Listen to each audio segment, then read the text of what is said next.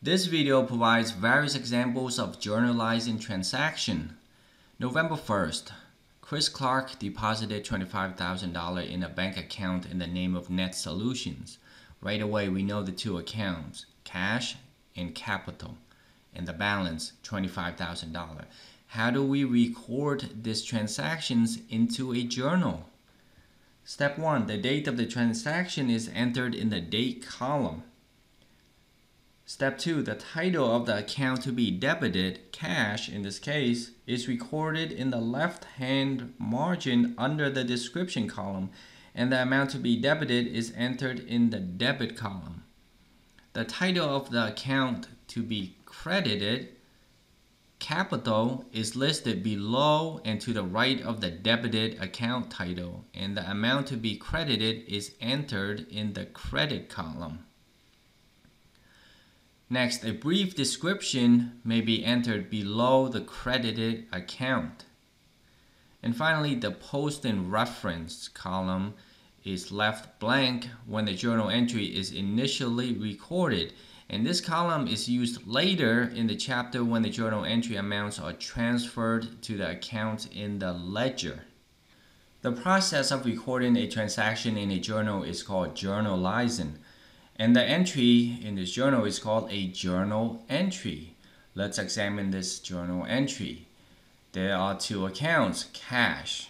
Cash is increased and it's an asset. Increased from an asset is on the debit side. So that's why it's debited for $25,000. And the other account, remember, a double entry accounting system, two or more accounts. The other account is capital.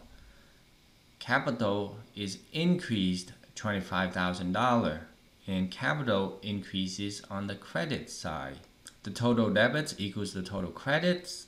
Accounting equation assets equals liabilities plus owner's equity balances. November 5th, Net Solutions paid $20,000 for the purchase of land as a future building site. Right away, cash was paid, so cash decreased and it's an asset. Assets decrease we recorded on the credit side. The other account, land, it's also an asset. And land asset was increased because of the purchase. The company gains this asset. And asset increase on the debit side. So we record land, increase, a debit, $20,000. Cash, a decrease for the payment to purchase land. Credit, $20,000. The description is purchased land for building site. Both land and cash are assets.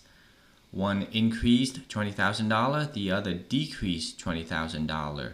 They offset each other within the assets element. There's no impact on liabilities and owner's equity. November 10th, Net Solutions purchased supplies on account for $13.50.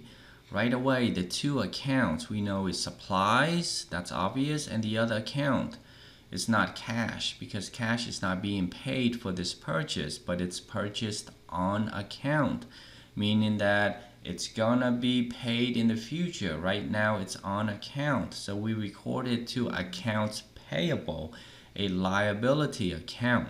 Therefore, for supplies, we debit because supplies is an asset.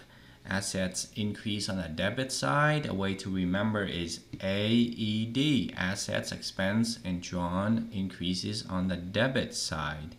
And assets, the supplies account, debited for $13.50. Accounts payable, a liability account, is not part of AED. Therefore, it's increase on the credit side. So this liability, this obligation is established a balance of $13.50 that we need to pay off to the supplier in the future. Right now, it's an obligation, credit, accounts payable, $13.50. Accounting equation, assets on one side, supplies, it increased. Accounts payable, liability on the other side of the accounting equation, it also increased. Accounting equation balances.